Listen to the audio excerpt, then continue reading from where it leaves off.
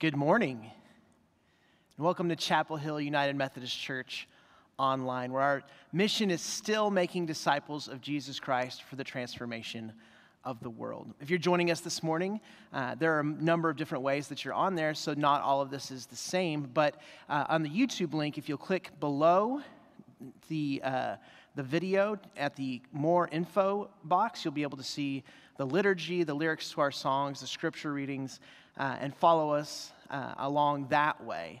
Also, if you're looking to give, you can find a link for giving below as well. Also, you can go to our website, mychapelhill.org/give, and see other giving options. In fact, we've just now enabled text to give. So if you're looking for information on how to do that, you can find that at the website and give in a new and different way. One big announcement before we get started in worship this morning, and that's Wednesday, we are having a prayer service, an old-fashioned prayer service, and we'll be doing that for the next few weeks on Wednesdays at 8 o'clock.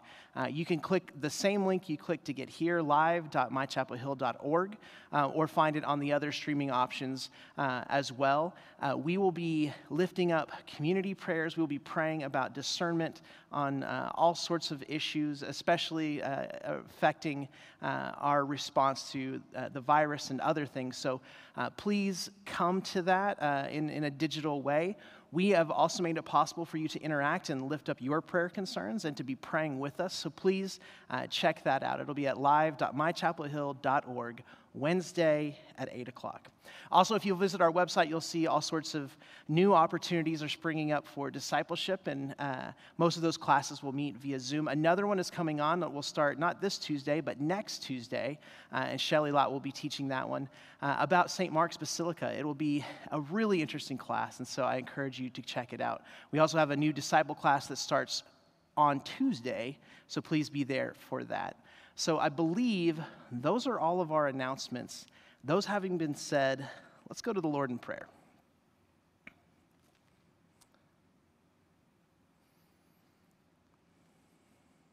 Lord, as we come together in this different way, we pray that you would remind us that your Spirit is with us, that you are present in each one of our lives and every one of our situations, that you are speaking to us even when we think we are alone, that you are speaking to us even when we're in a crowd, that your voice has not diminished, but that you are still speaking, and that you haven't given up on us, and that you won't give up on us.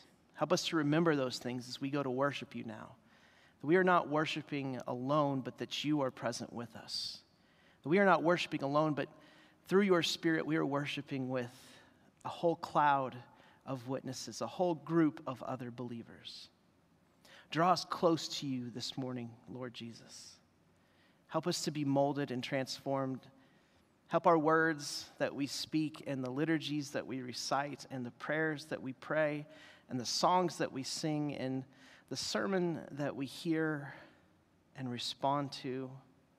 Help all of those things, Lord, be done to your glory, so that the hurting and the broken and the lost would be transformed by you into people that have hope and people that know their Savior is with them and people that are made whole and aren't broken anymore. We ask all these things in your name, Lord Jesus, remembering the cross and the empty tomb. And it's in your name we pray. Everyone said, amen. Let's worship.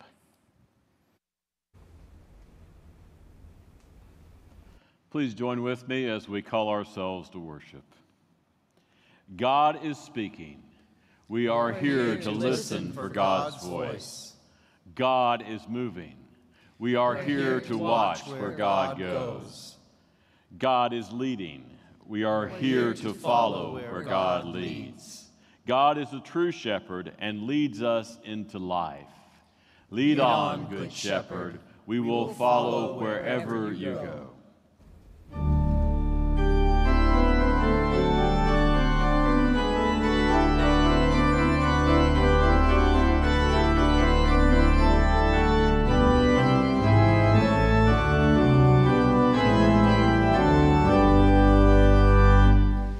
immortal, invisible, God only wise, in light inaccessible, hid from our eyes, most blessed, most glorious, the Ancient of Days, almighty, victorious, thy great name we praise. Unresting, unhasting, and silent as light, nor wanting, nor wasting, thou rulest in might. Thy justice like mountains, thy soaring above, thy clouds which are fountains of goodness and love.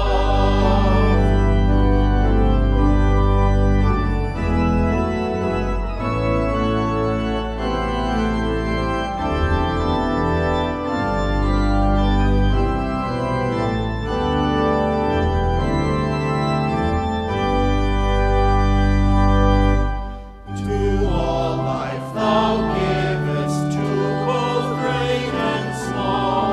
In all life thou livest, the true life of all. We blossom and flourish as leaves on the tree, and wither and perish, but not changeth thee.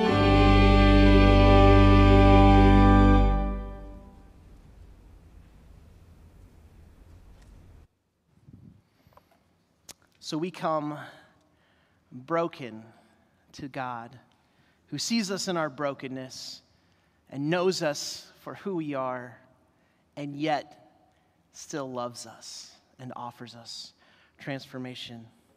Part of that transformation comes about as we confess to God how broken we are. As we confess to God that we are in need, that we are sinners, that we do not have it all figured out. So please join me in this confession and pardon. Merciful God, we confess that we have sinned against you in thought, word, and deed, by what we have done and by what we have left undone. We have not loved you with our whole heart and mind and strength. We have not loved our neighbors as ourselves. In your mercy, forgive what we have been. Help us to amend what we are and direct what we shall be, so that we may delight in your will and walk in your ways, to the glory of your holy name. Through Christ our Lord. Amen.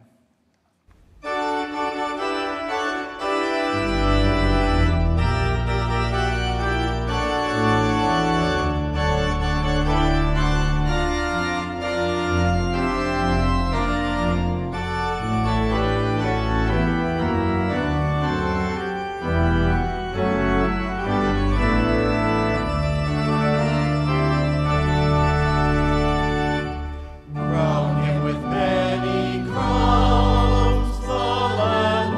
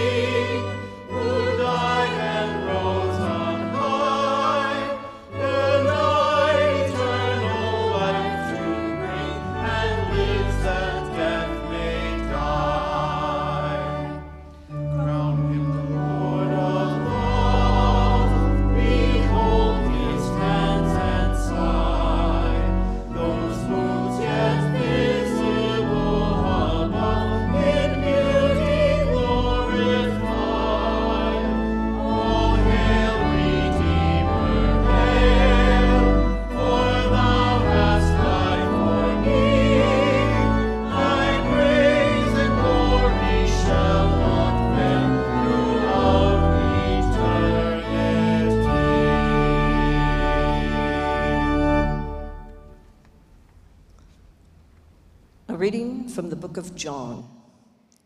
Very truly, I tell you, anyone who does not enter the sheepfold by the gate, but climbs in by another way, is a thief and a bandit. The one who enters by the gate is the shepherd of the sheep. The gatekeeper opens the gate for him, and the sheep hear his voice. He calls his own sheep by name and leads them out. When he has brought out all his own, he goes ahead of them, and the sheep follow him because they know his voice. They will not follow a stranger, but they will run from him because they do not know the voice of strangers. Jesus used this figure of speech with them, but they did not understand what he was saying to them. So again, Jesus said to them, Very truly, I tell you, I am the gate for the sheep. All who came before me are thieves and bandits, but the sheep did not listen to them. I am the gate. Whoever enters by me will be saved, and will come in and go out and find pasture. The thief comes only to steal and kill and destroy. I came that they may have life and have it abundantly. The word of God for the people of God.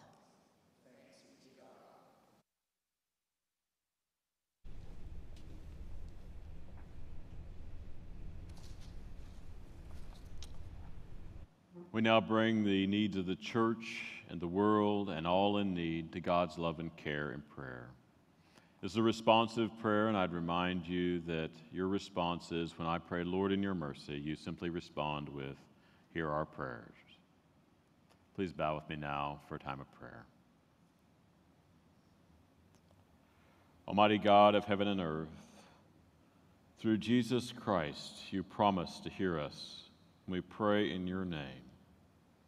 Confident in your love and mercy, we now offer our prayers before you as we lay our hearts before you.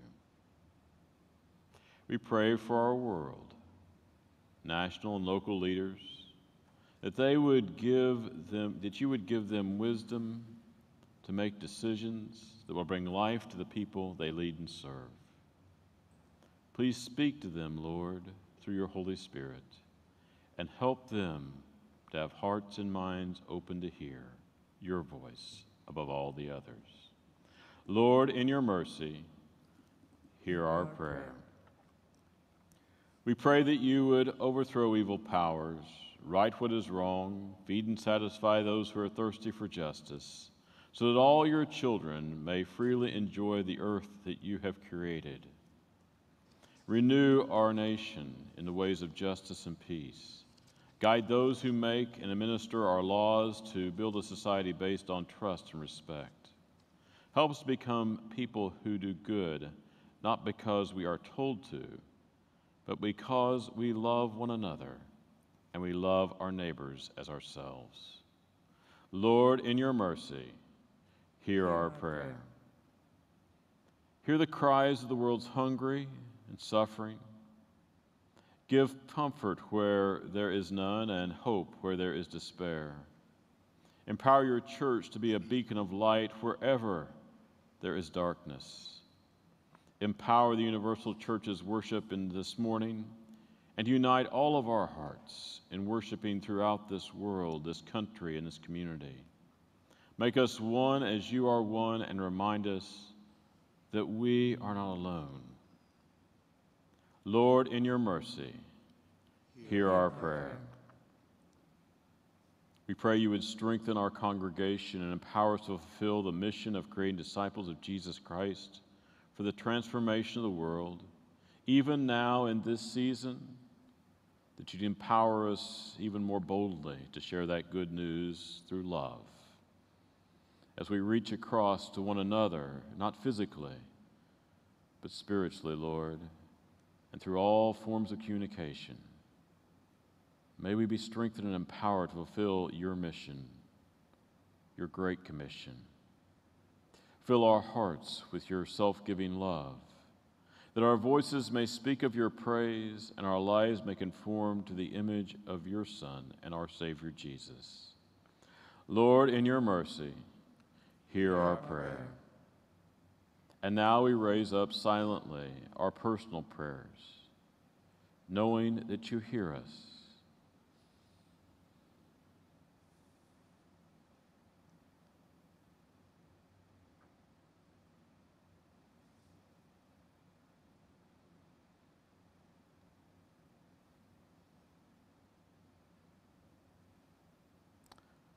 Lord, in your mercy, hear our prayer. We are ever so mindful of those who are suffering and those who are hurting.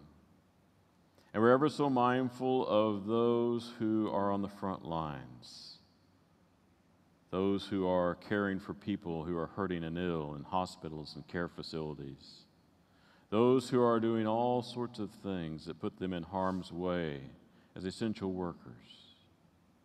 We pray for all of those, Lord, to have your strength and protection about them. And we give thanks for the calling upon our lives to be your disciples in this season and in all seasons. In the name of the Father, and the Son, and the Holy Spirit.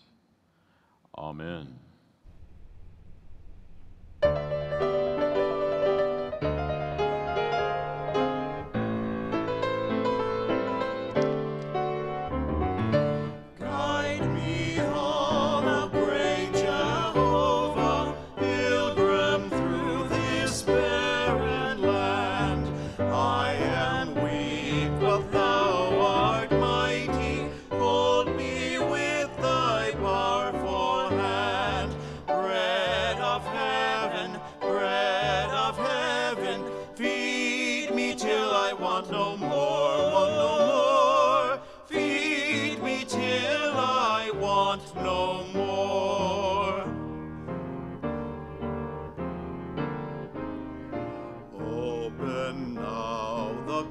crystal fountain, whence the healing stream doth flow.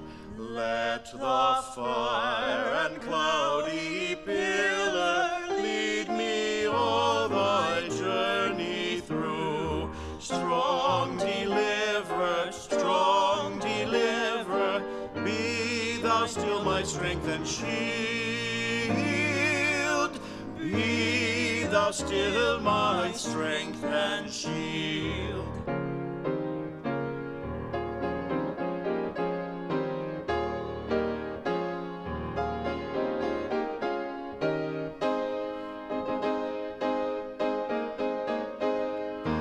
When I tread the verge of Jordan, bid my anxious fear subside.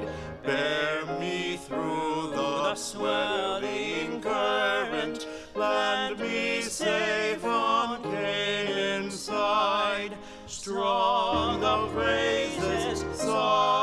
praises, I will ever give to thee. Songs of praises, I will sing to thee.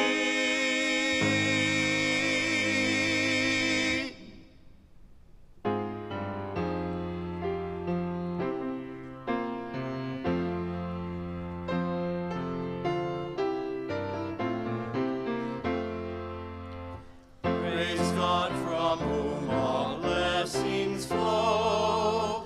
Praise him, all creatures here below.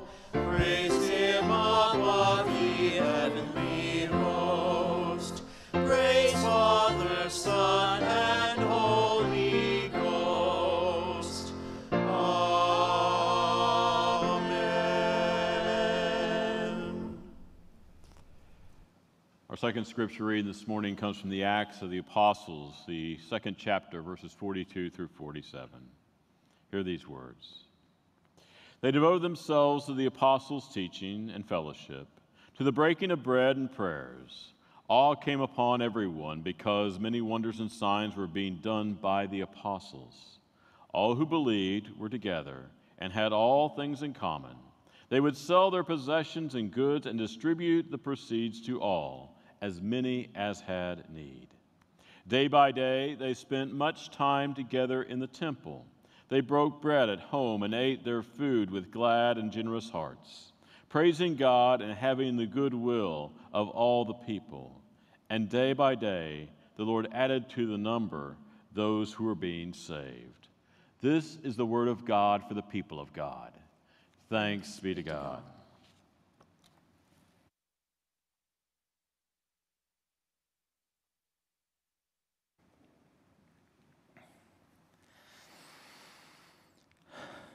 Let's pray.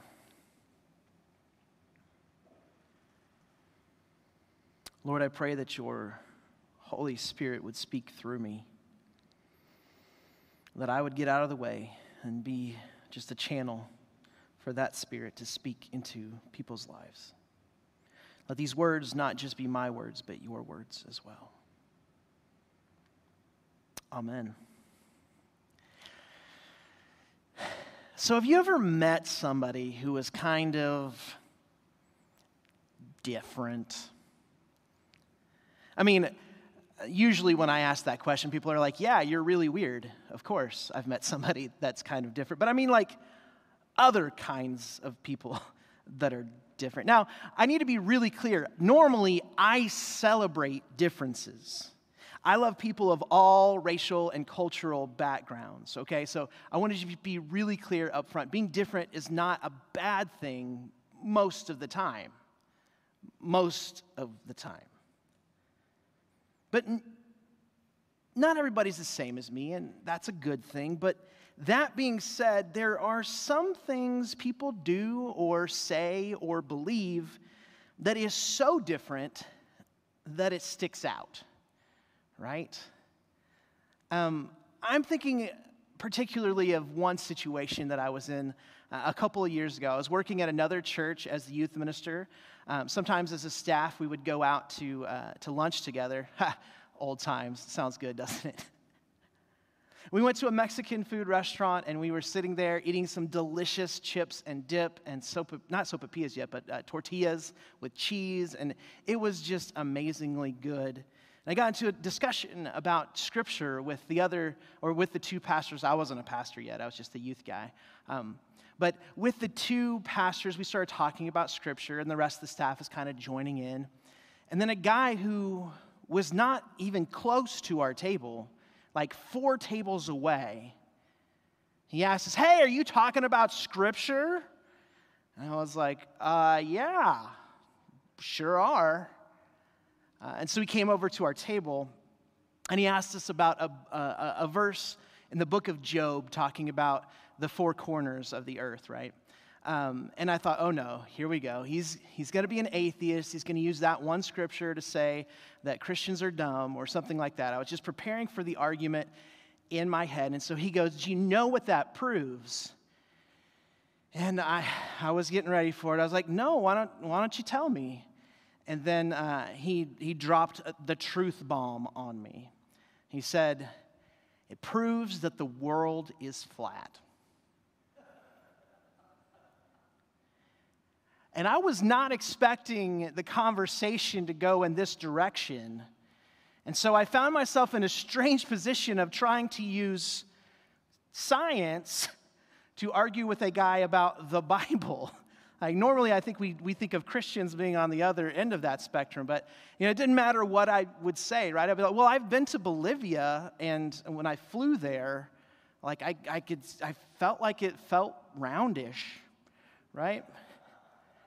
No, they just told you were on a plane, but really they tricked you. Like that is not what happened. They simulated the whole experience. Like, what about the Apollo missions, right? What about the pale blue dot? What about all of, this scientific evidence? No, they faked it. Well, why? What about, Magellan? He circumnavigated the globe. Like, why are we still believe what Magellan said? And I just couldn't understand him at all. What he was saying was so strange to me that it didn't make any sense. Like when I think of the idea of a weird person, no offense to those of you that are flat earth believers out there, you have to say that this is different than what everybody else believes, right? Like, and so here's what happened. Both of the pastors were smart enough to turn their backs and let me keep talking to them. And afterwards, when I was trying to give them a hard time for it, there's like, "You're the one that's dumb enough to talk to him."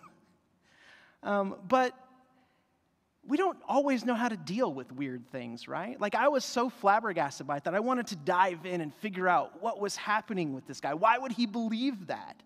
And I never really got any good answers. I never found out, like, who benefits from this conspiracy of saying that the world is round.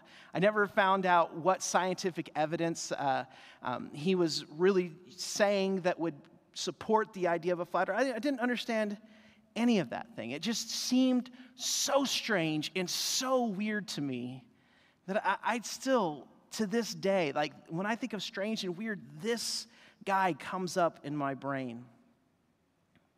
I tell you that story because I think that the early church must have looked really weird to the rest of the world in its time. Like, they must have looked crazy. They must have looked like these flat earth people do to me. Like, what they were doing is so strange and it's so different. When we read this passage from Acts, we see all sorts of just strange things happening. And I've read this passage 100 times, right? Acts 2, 42 through 47. And I've just whizzed by it most of the time. And I think most of the time when we're doing Bible readings, we just go straight past it. But do we really realize what's happening in this passage? Have we broken it down and asked ourselves, is this normal? I mean, let's just break it down just verse by verse. First, it says that they're devoted to the apostles' teaching, right? I think we as modern Christians, we get that. We're devoted to the apostles' teaching, right? But think about this in the first century Jewish context, right? The apostles, these followers of Jesus, they're outsiders. These guys are the guys that everybody was like, I don't know about them.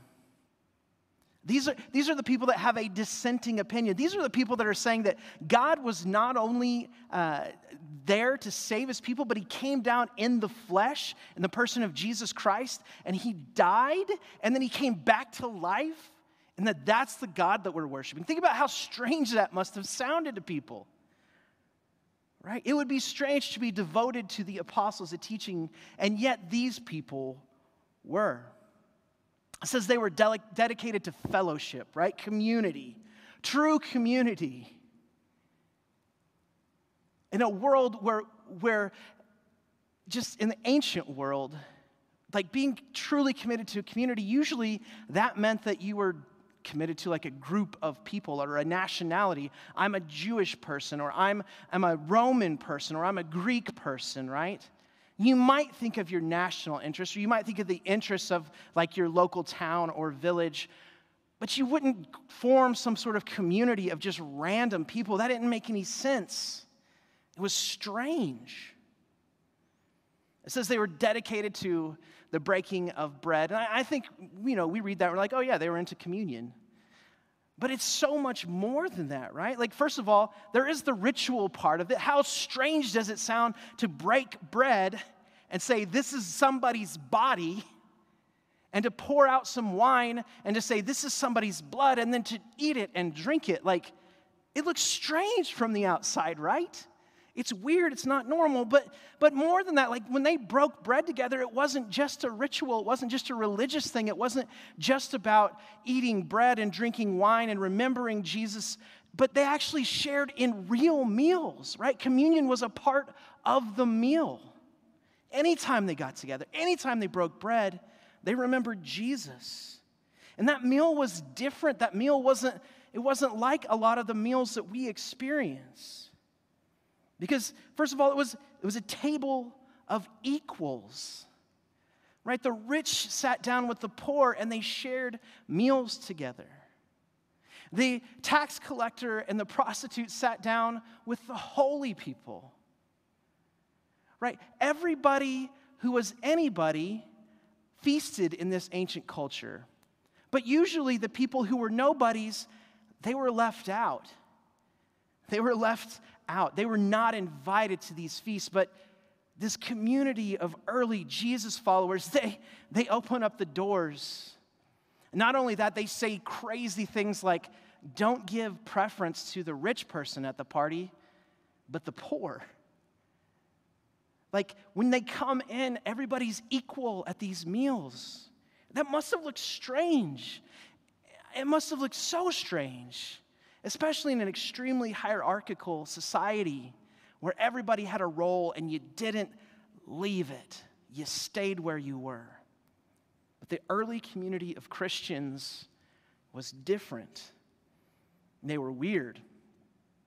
The next thing it says that they were people who were dedicated to prayer.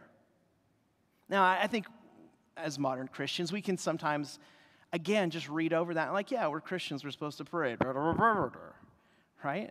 No big deal. But think about this.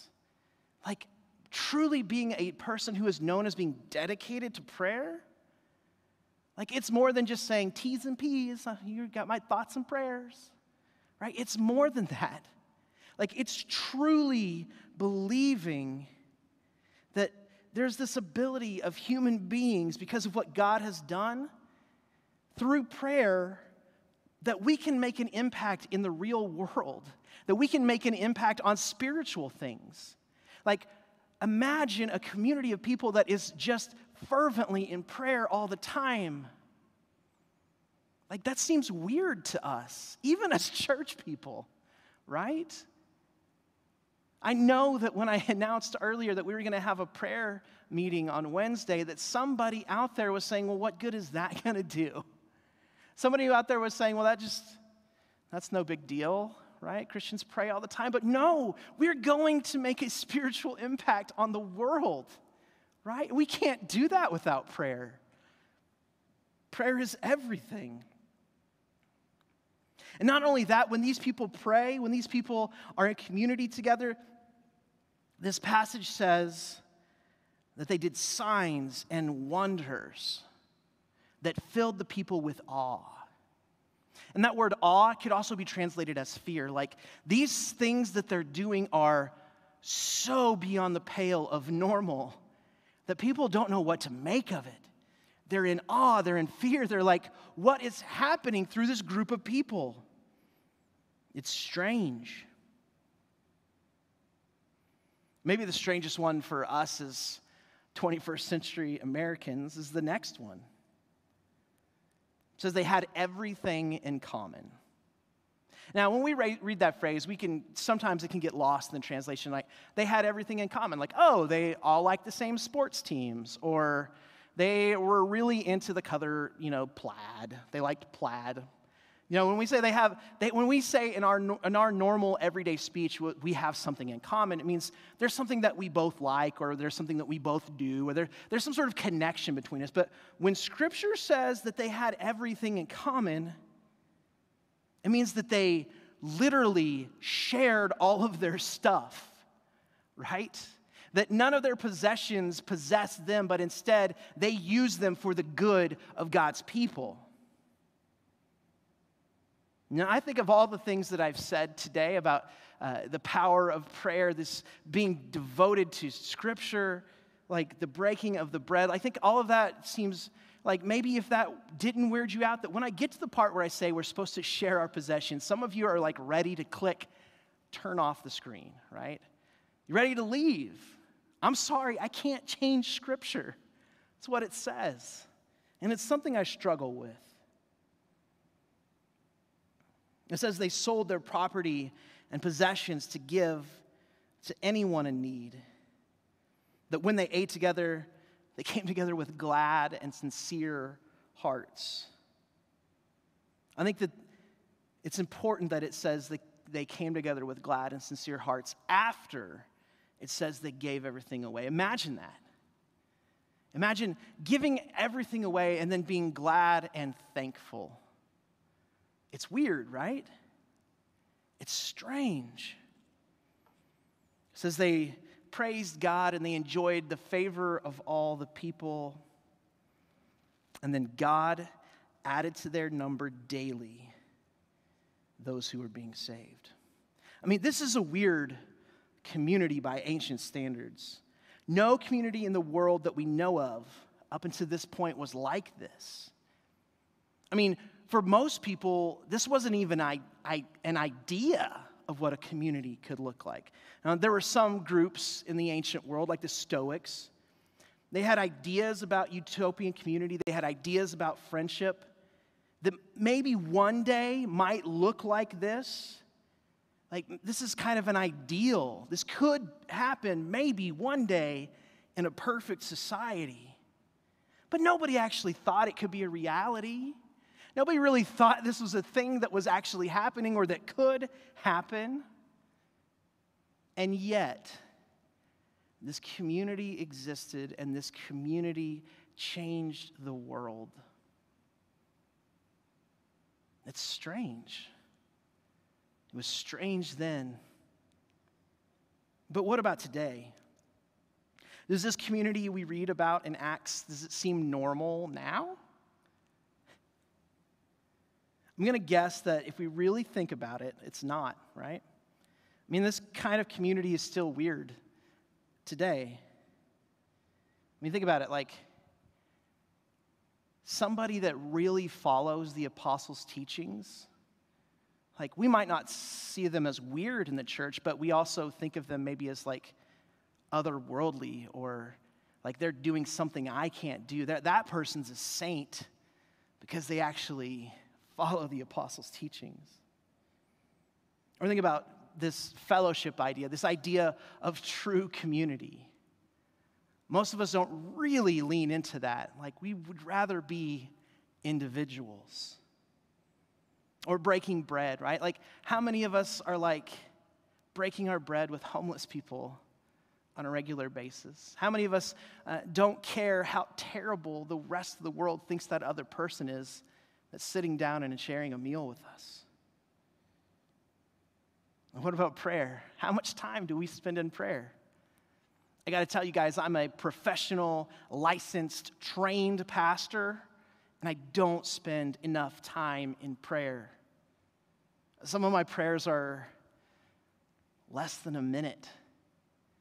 That shames me, and that's not the way it should be. But I'm going to bet that my prayer life looks way better than some of you guys's, even when it's at its lowest.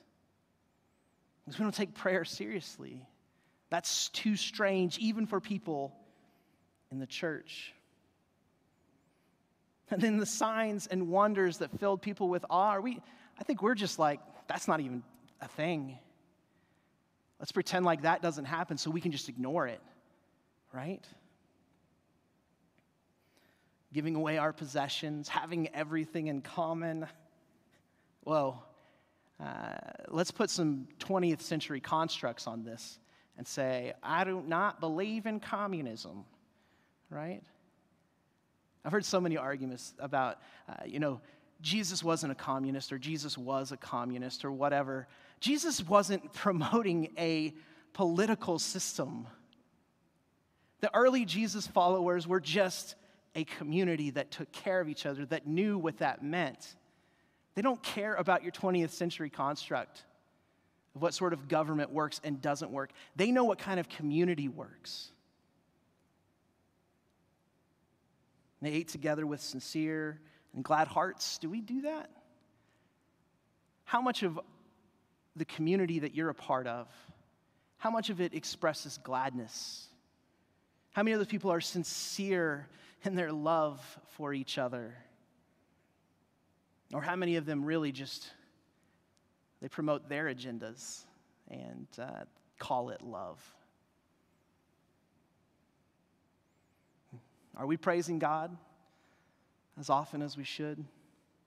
Are we enjoying the favor of the people because of the great love that we show, or the great power and the great works that God is pouring out through us? Is God adding to the number daily in our community of people who are being saved? I think if we're honest, we're going to say, if we look really hard at Acts 2, 42 through 47, we have to say that kind of community seems weird to us.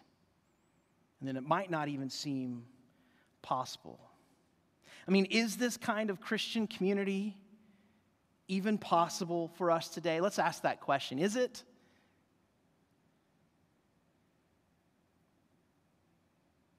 The book of Acts isn't just supposed to be a nice story for us to reflect on. It's not something that happened in the past that we're like, oh, God was moving back then. Instead, it's supposed to be a blueprint of what the church is actually supposed to be like. Like, I know that's hard. Like, a lot of times we try to contextualize our way out of it. We'll say, like, well, that might have worked in the ancient world, but we can't live like that today. But God never makes that distinction.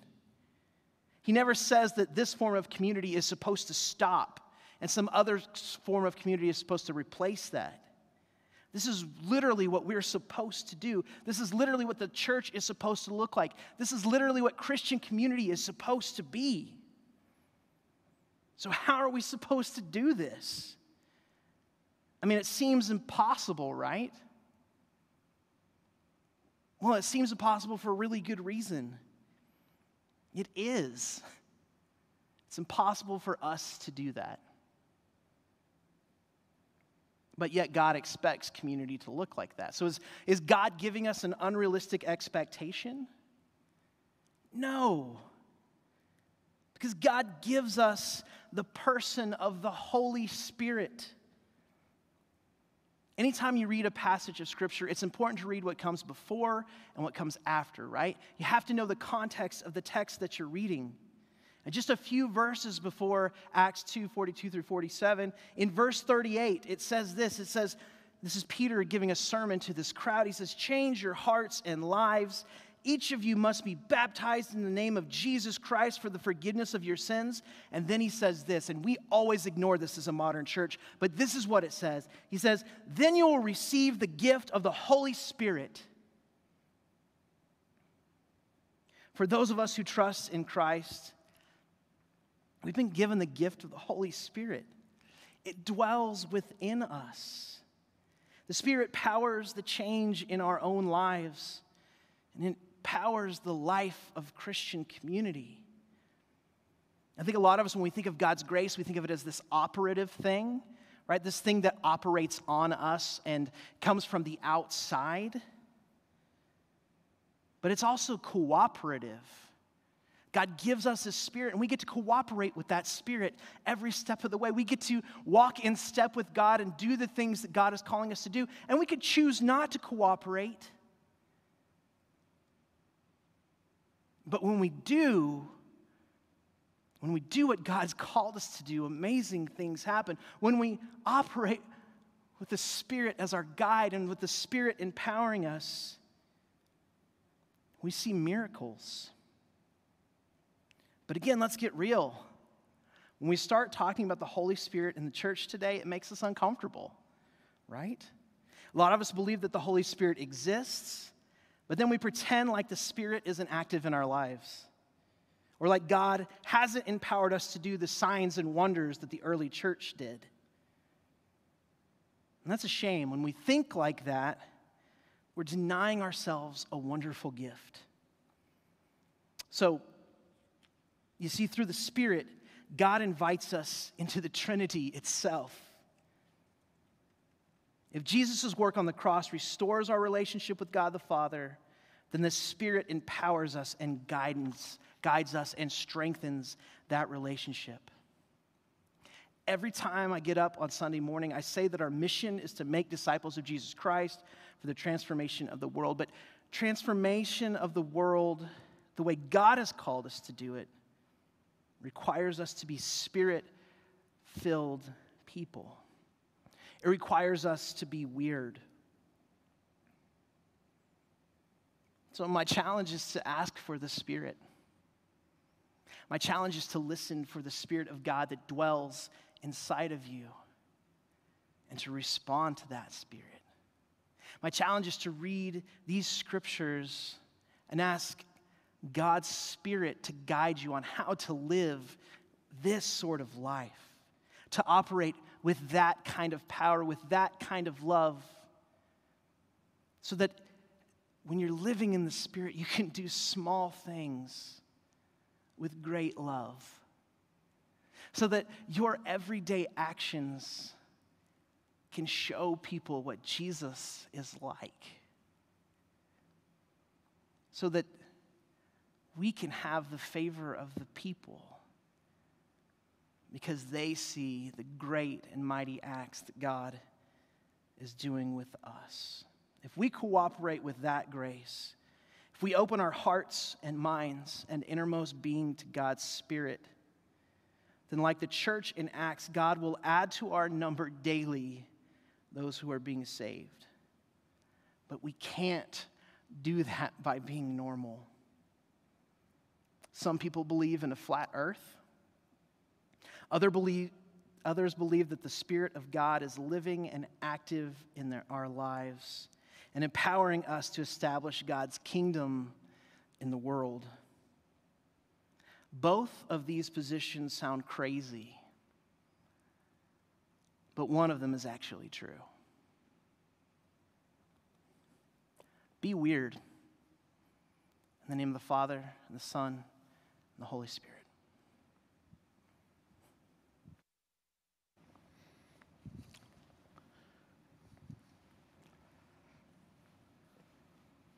We come now to the time where we will celebrate Holy Communion. So I was listening to Jonathan's sermon, and it's reminded me that, for the world, when we celebrate Holy Communion, it looks sort of weird. The body and the blood of Christ. But yet, by the very grace and the power of the Holy Spirit, we know in our hearts that these elements become really the body and blood of Christ for us. And they remind us that his body and blood reside in us each and every day to give us strength and purpose to live in and live through. So join with me in our prayer of great thanksgiving as we celebrate this weird and holy meal together. The Lord be with you. And also with you. Lift up your hearts. We lift them up to the Lord. Let's give thanks to the Lord our God. It is right to give our thanks and praise. It is right and a good and a joyful thing always and everywhere to give thanks to you, Father Almighty, creator of heaven and earth. And so with your people on earth and all the company of heaven, we praise your name and join their unending hymn.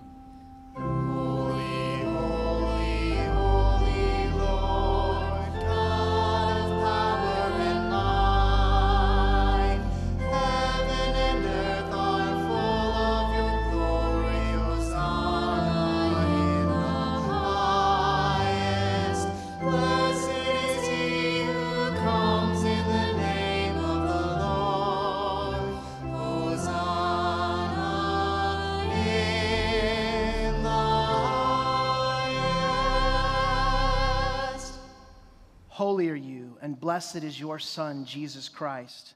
Your Spirit anointed him to preach good news to the poor, to proclaim release to the captives and recovering of sight to the blind, to set at liberty those who are oppressed, and to announce that the time had come when you would save your people.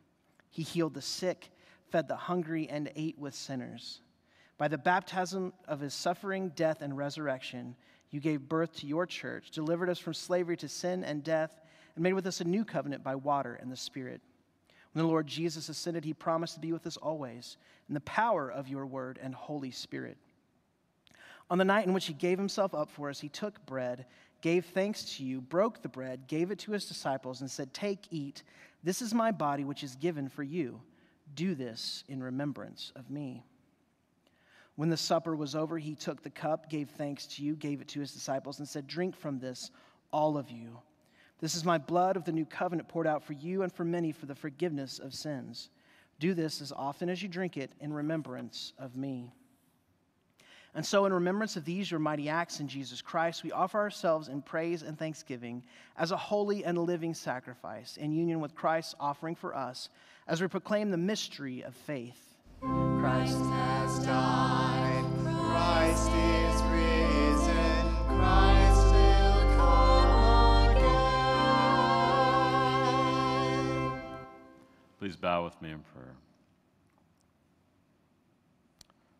Almighty and powerful Holy Spirit, pour out your Spirit on us gathered here this day, virtually and in this place as well. Pour out your Spirit on these gifts of bread and wine, wherever they may be, and transform them for us into the body and blood of Christ, that we may be for the world the body of Christ, redeemed by his blood.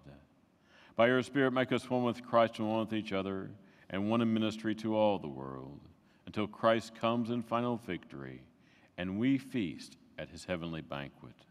Through your Son, Jesus Christ, with the Holy Spirit in your holy church, all honor and glory is yours, Almighty Father, now and forever.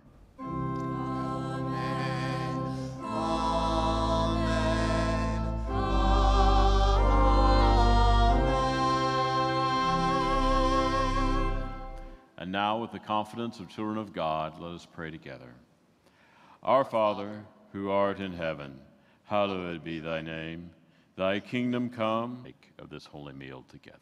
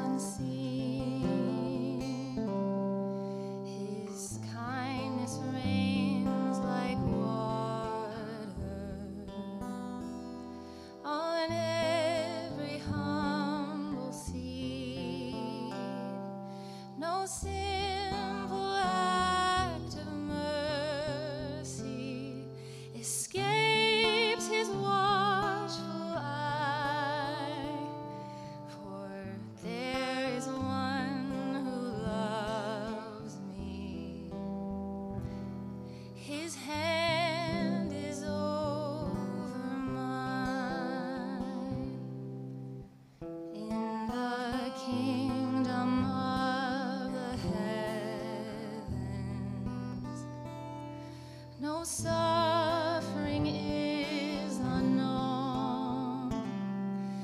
Each tear that falls is holy.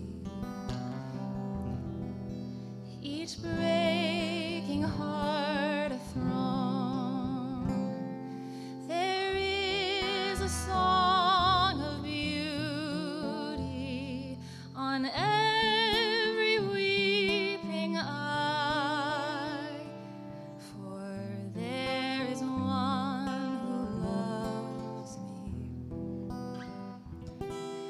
His heart, it breaks with mine.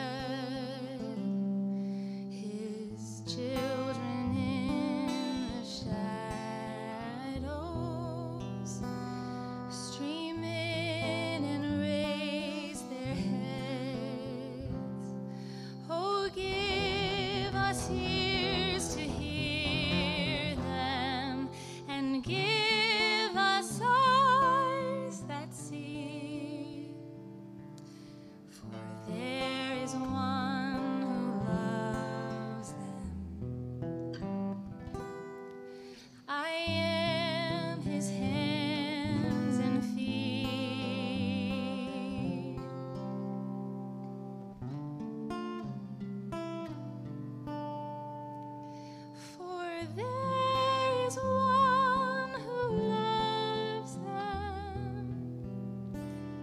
I am his hands and feet.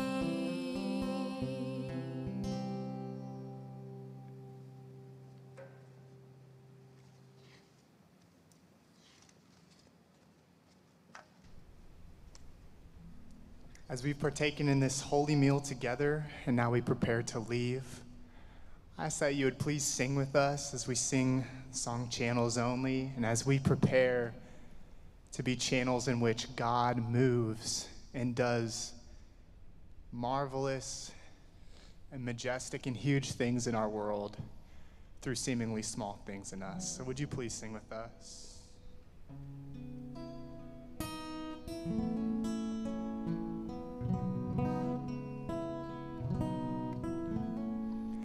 And how I praise thee, precious Savior, that thy love laid hold of me. Thou hast saved and cleansed and filled me, that I might thy channel be.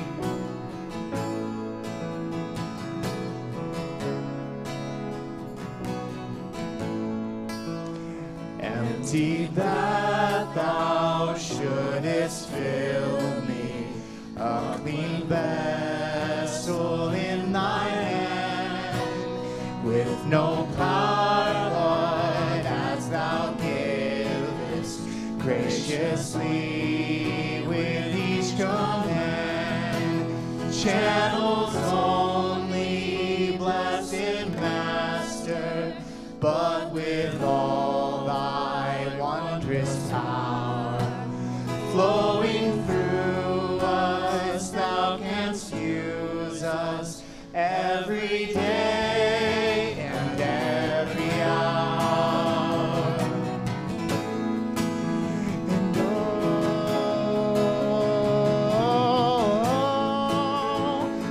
witnessing thy power to save me, setting free from self and sin, thou who boughtest to possess me, in thy fullness, Lord, come in. Channels only, blessed Master, but with all thy wondrous power flowing through us, thou canst use us every day and every hour. And channels only, blessed Master, but with all thy wondrous power flowing through us, thou canst use us every day and every hour.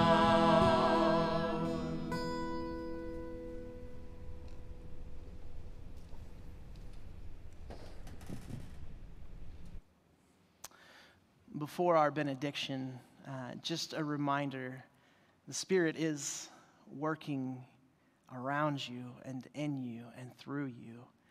And the power of prayer is real. So please join us on Wednesday night at 8 p.m. for that service. Even if you don't send us a prayer request, even if we don't know you're praying with us, God knows. And that prayer is important. So please hear this benediction. May the Lord bless you and keep you and pour his Spirit out on you, so that you may be stranger than the times that we live in. Amen.